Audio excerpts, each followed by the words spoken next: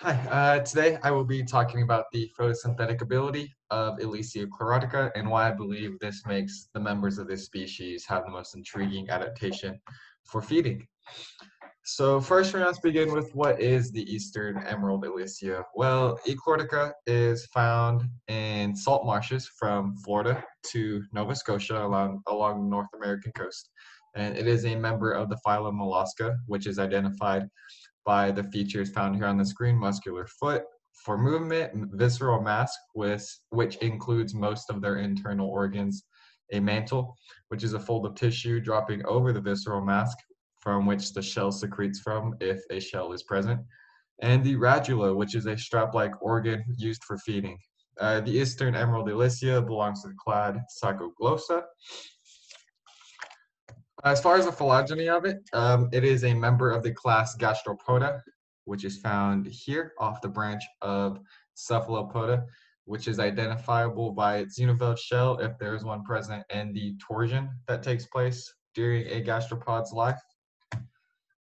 The Elysia chlorotica feeds on a yellow-green algae known as Vaucheria latoria, and an endosymbiotic relationship takes place here as the slug sequesters chloroplast from the algae.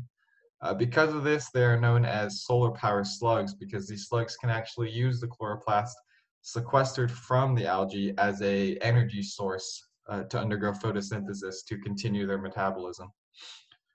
They can use this for up to 9 months, which is an extended amount of time to use chloroplast, especially outside of algae and in a heterotrophic or normally heterotrophic organism. The radula is used to harvest the chloroplast as it scrapes and sucks it out from the insides of the Vaucheria latoria. Here's just a diagram of how that process works exactly over here on the right side. On step one, we have a close-up of the mouth of Elysia chlorotica and the radula actually puncturing the cell wall of the algae. Here in the second one, you have the chloroplast being vacuumed up into the mouth of the Elysia chlorotica. And the third one just shows the chloroplast being embedded into the digestive tubules of the digestive tract in the Elysia chlorotica, which is where most of the photosynthesis takes place. Oh, and also, as you can see, its shape here is much like the leaf, and as we all know, surface area is a running theme in biology, and it being shaped like this allows it to take in as much light as possible, and also is a very good uh, camouflage from predators as it essentially looks like a leaf. Formulates the function because, well, it looks like a leaf, but also the Sacoglossa clade have piercing radules, and the algae that eats, V. latoria, has a very thin cell wall, and these two things together allows the process known as kleptoplasty, which is stealing the chloroplast from photosynthetic organisms. Very easy for Elysia chlorotica. Actually, 90% of the protein needed in the development of their young comes from the algal chloroplast. So it's very necessary that this endosymbiotic relationship takes place for Elysia chlorotica to be successful. It's also a very advantageous energy source for a mollusk without a shell and with very little mobility, such as a slug. I mean, it's difficult for them to get around. So them being able to photosynthesize allows them to have a food source immediately available to them at all times without having to go too far at all. Moving forward, it is a very exciting organism because it raises many intriguing questions.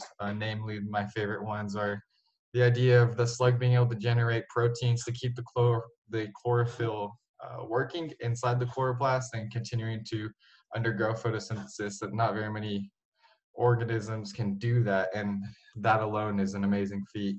But also why there's not any immune response to the foreign plastids in E. chlorotica's digestive tract is a question that can be looked at and researched to find some kind of practical use in human immunology and our understanding on how our immune system may work.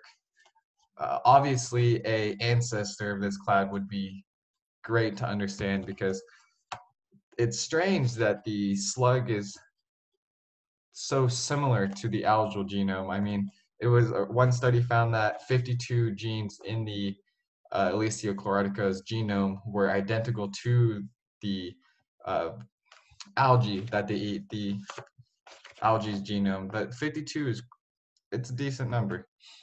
The daticle is difficult to come by because, well, the slugs are difficult to find to begin with, but their food is difficult to raise, and we don't know a lot about them.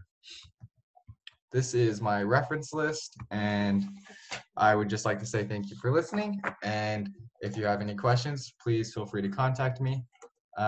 Thank you. You all have a great day.